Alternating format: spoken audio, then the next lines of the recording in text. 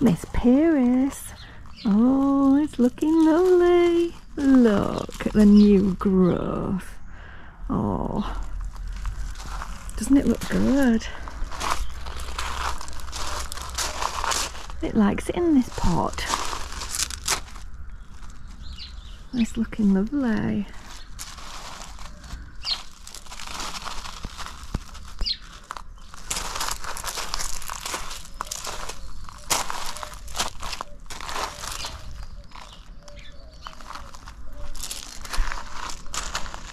Lots of new growth coming. Happy. Need to feed that. Top this compost up. Give it some more ericaceous. Keep it happy. Things are starting to come. Look. Ooh, daffies. And this won't be long. Azalea. It's happy in there. Can't wait to see that. That's Olivia. She's doing okay, look. This is Nuccio's cameo in here. If you can see it. I'll have to cut it and take it in the house because I'm not going to come and scramble under here. This hasn't done as well as donation. But I only appear to have flowers on the east facing side of Nuccio's cameo. But look at that. Is it worth it for that one flower? I don't know. I really don't know. But I don't appear to have any. There's a bud in there, if you can see right down in there, look, there's a bud. Will it flower? I don't know, it's buried, so if it does I won't see it. But this seems to be the extent of what I've got. It did only go in here last summer, and I've been amending the soil and feeding it, and there are buds down here. Look, I don't know if you can see there. There's a bud there and there's another one there, but these are all on the east because that's east. They're all on east facing. I don't appear to have anything. I mean, there's something there, but again it's east. See, that looks like it's been got, doesn't it? Can you see that bud there? Looks like it's been got, frosted. So I can show you two. That's all. Two flowers and the promise of one here and some more down there, but very disappointing. And the one that's buried down in there, probably won't see anything from that. Disappointing.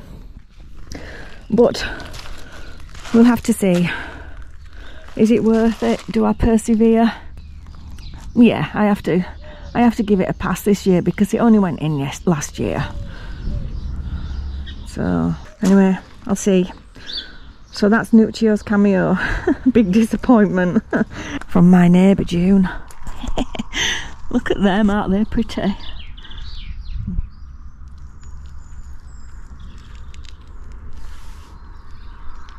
There's a couple here and I put 3 of them at the back. Lovely, aren't they? Roses have got some nice leaves coming. That's Harry Edland, and that's a double purple one. My husband liked. I don't think it's anything I've heard of, but anyway, it's a double purple, so it'll go quite nice with Harry Edland because he's sort of lilac-y. Sweet Honey, look, she's off and running, isn't she? Look at the leaves on her. Happy. Lovely Fairy. That's an almost dead salvia there. Clematis coming up there. There's 3 of them. Who have I put in there? Looks like Daniel Deronda, Azara, and I think that's Bees Jubilee. The Bees Jubilee I put in last year. This is Comte de Chambord here. That's a Crazy for You.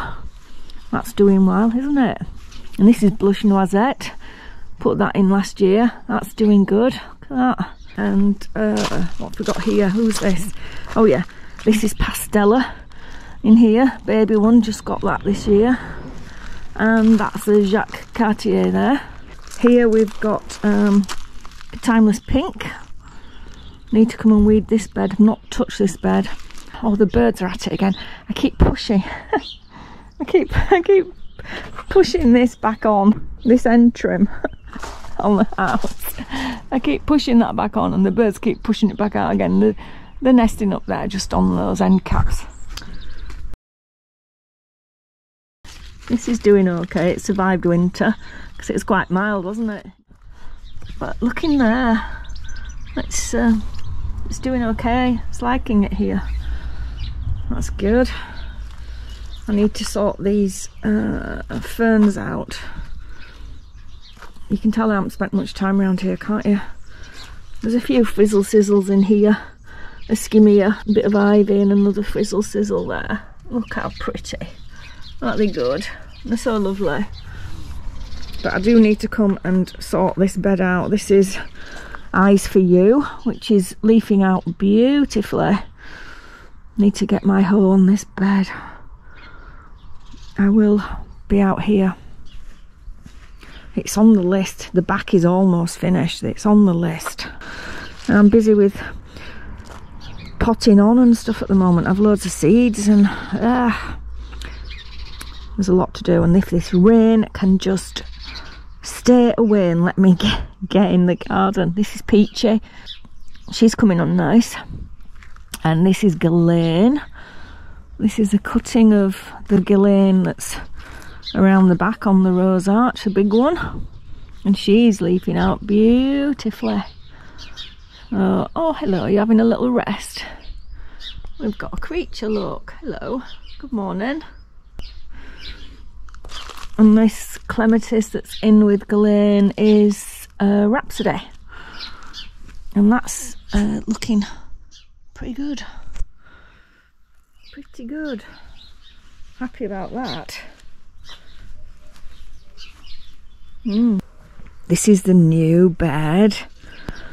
Look, Summer Romance I got from JJ's doing good. Elizabeth.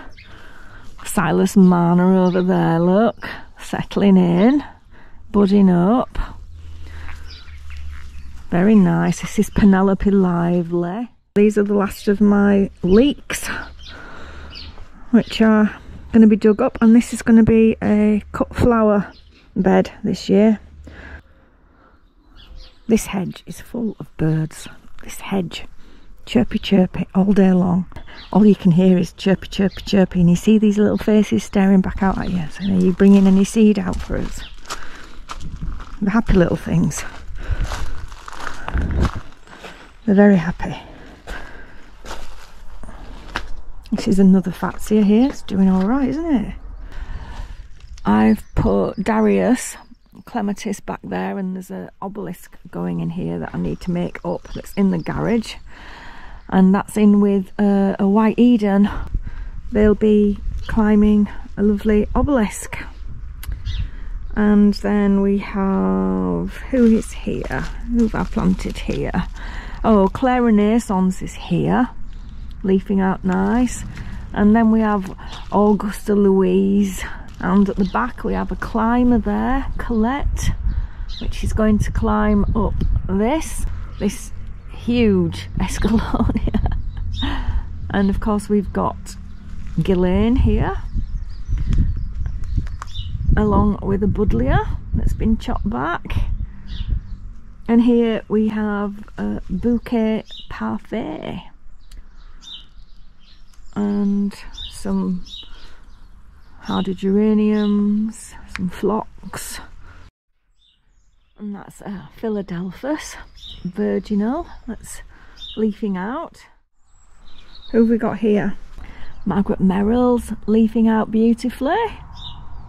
And we have more clematis here. That might be Dayu down there, and I think at the end it's Ooh La La. And this one I'm not sure who I put in. There is a let me see if I can get in there and see what that sticker says that I've put in. Oh, I know what it is. It's Nignon, which is a white one. I think they're all Raymond Evisons actually, those.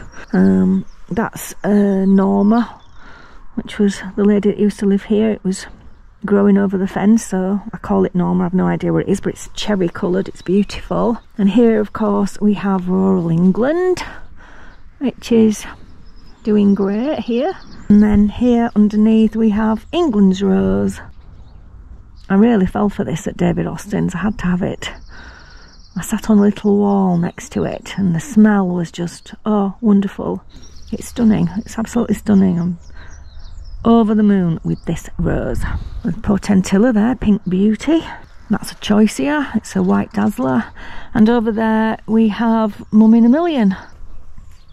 These will be antirrhinums probably that have survived the winter. Amazingly hardy. That's a Lavatera, a Burgundy wine, chopped back down. That will be up to the top of this year. And this is a Jacques Cartier.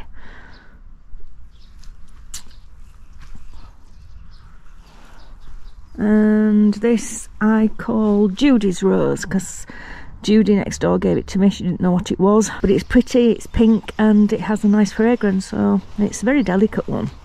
It's a small one, so I don't know if it's a patio rose or just a really tiny floribunda or something, but it's lovely. It's really nice. So that's Judy Rose. This is Arbeth. I love Arbeth. It's beautiful, lovely fragrance, and a pretty rose. That's leafing out particularly well, isn't it? It's looking lovely. Yeah, we're doing okay. This has not fared very well. Hopefully new ones will come when these have flowered, and I'll chop those back, but need to wear gloves for these. This is a euphorbia.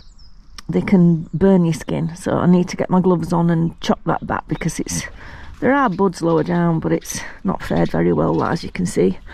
Irene Watts here, leafing out, lovely, very nice. And then here we have what was supposed to be Waltz Time, but it's pink. Anyway, and it has a fragrance. And this is Daphne. This is Eternal Fragrance, and my original Daphne died. It took a turn for the worse at the end of last year, and I dug it up and moved it and put it in a bit of a nursery bed, but it's not made it through the winter. So I'm really glad that I'm a propagating nutter. And I propagate everything. I take cuttings of everything. Like, I don't know, like I'm obsessed. And I'm really glad in this case that I did, because I still have an Eternal Fragrance, Daphne. And I've got another one in the greenhouse, a smaller one than this. So, yeah, being a propagating addict has its massive downfalls, because you've got tons and tons of stuff to pass on or give away or house. But for this occasion, it's been great because I've still got one. And as you can see, she's about to flower. And here we have more icebergs. They're doing quite well, leafing out pretty good, and we're making it up onto the top of this rose arch now. We've got up there, and we're up there with good company at the moment, because this is an evergreen clematis called Apple Blossom, and it has a lovely perfume.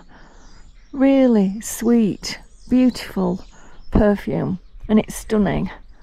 And Iceberg is up there meeting it, which is lovely. Happy about that. Look at all these buds in here. Ooh, ooh. Gorgeous. Isn't that lovely? That is so, so pretty.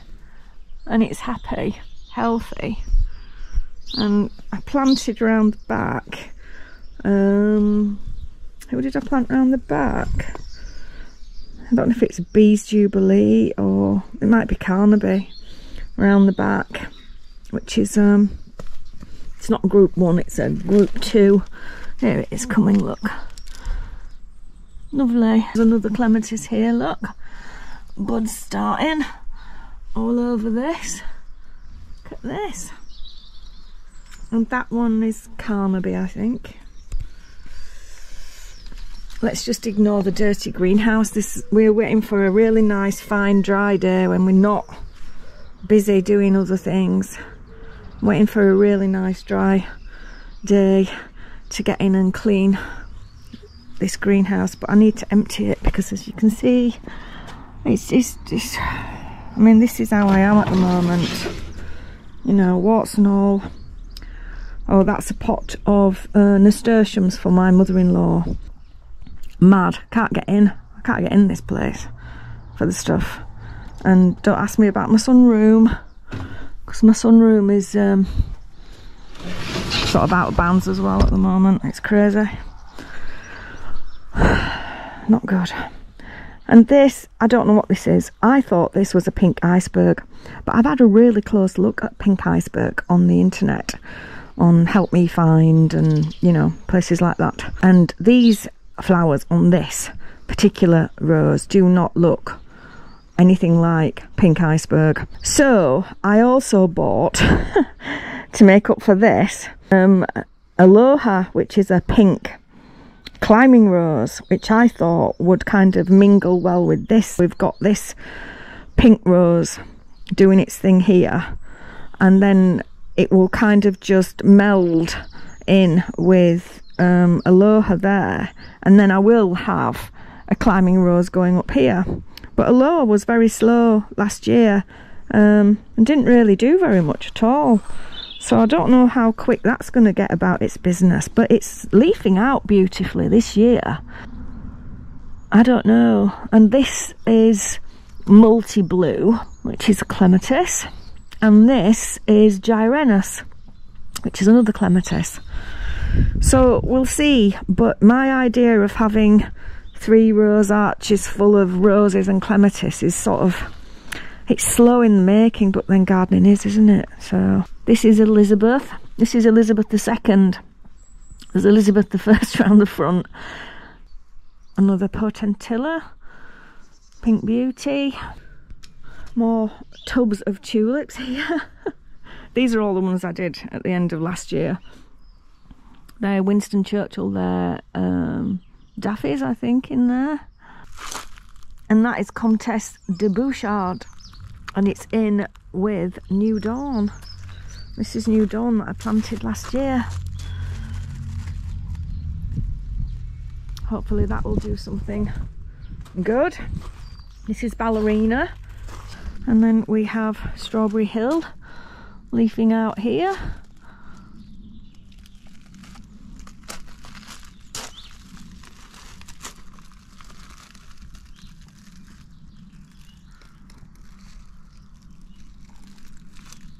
Starting. Hopefully get something good from that.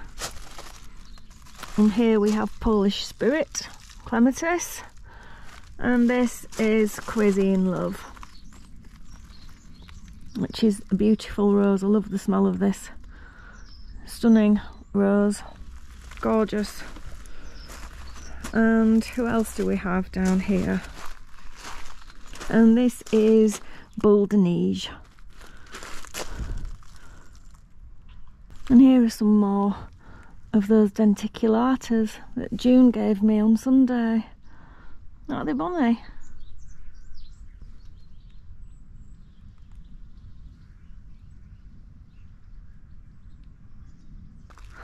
And a clematis, which is here, as you can just see, budding here, and that is Etoile Violette. Ah, look, gorgeous girl. She's looking pretty good, leafing out nice, not bad. not bad. And looky here, just look what we have here.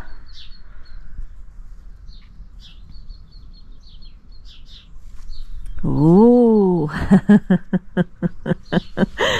oh, that looks good, doesn't it? And look, it's not the only one. Look.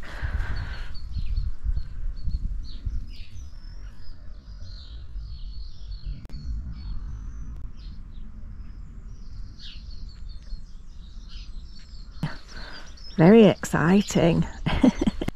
Hopefully over the next year or two I can take some of the oldest canes out, as I have been doing, and we'll be rejuvenating her, but I'm trying to go slowly so that I don't cause her too much shock. But these new canes, they're looking good, aren't they? And reshaping her is going to take a while, but it's patience, isn't it? I just need to be patient and just take my time with it. See how I go. Emily, leafing out, looking pretty good. Of course, Ghislaine. Look at Ghislaine. She's looking mighty fine. Very nice. Woo woo.